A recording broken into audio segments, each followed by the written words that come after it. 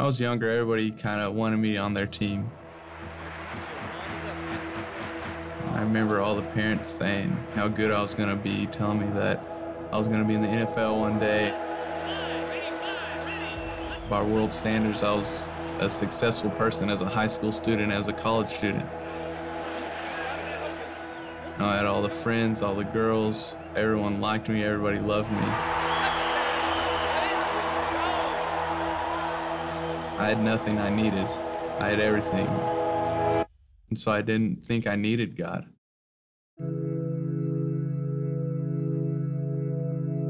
grew up in a Christian home. I knew all the stories, everything about Jesus, but it seemed a little bit more like a fairy tale to me than actual real life. When I was younger, I was the athletic kid, you know.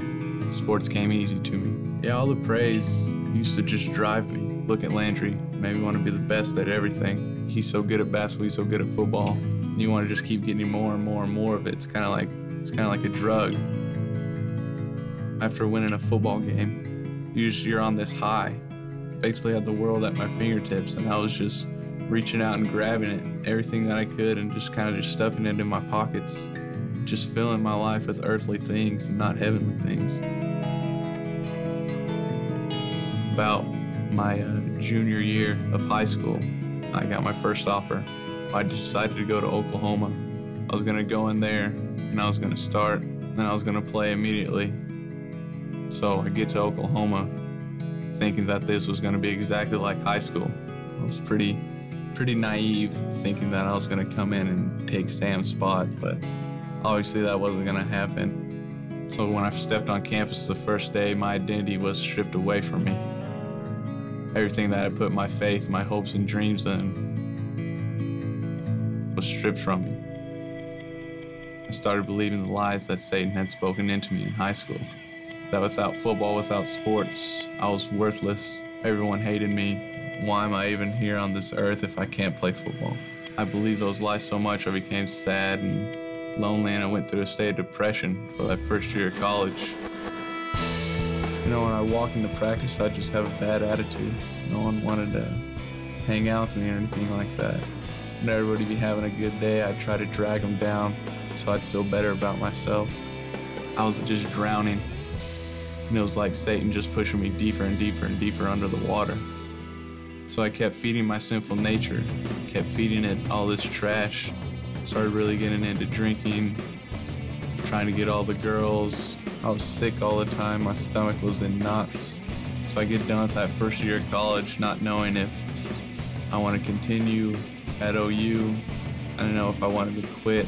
I just wanted to crawl in a hole and just be left there alone all by myself. I don't know if I wanted to keep living.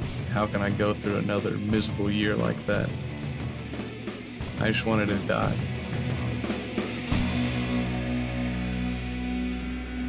This is when God comes in and just drastically changes my life. And it was literally God showing up in the room saying, "Here I am, Landry. You've been going through all these things. You've been chasing after worldly dreams." And he freed me from all the depression that I had, all the sadness, all the loneliness that I've ever been through. It was probably one of the greatest moments of my life. I just remember feeling just so much love just pouring into me and saying that he didn't care where I was. He didn't care what I had done. All he wanted was me. Instead of I was Landry Jones the athlete, I was Landry Jones the Son of God. And that's what my identity was in now. My life just has been drastically different. I've never felt happier in my entire life. It's the internal joy that God speaks into you.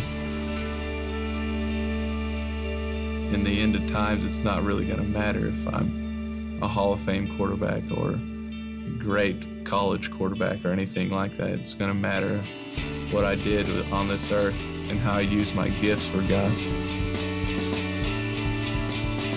My name is Landry Jones, and I am second.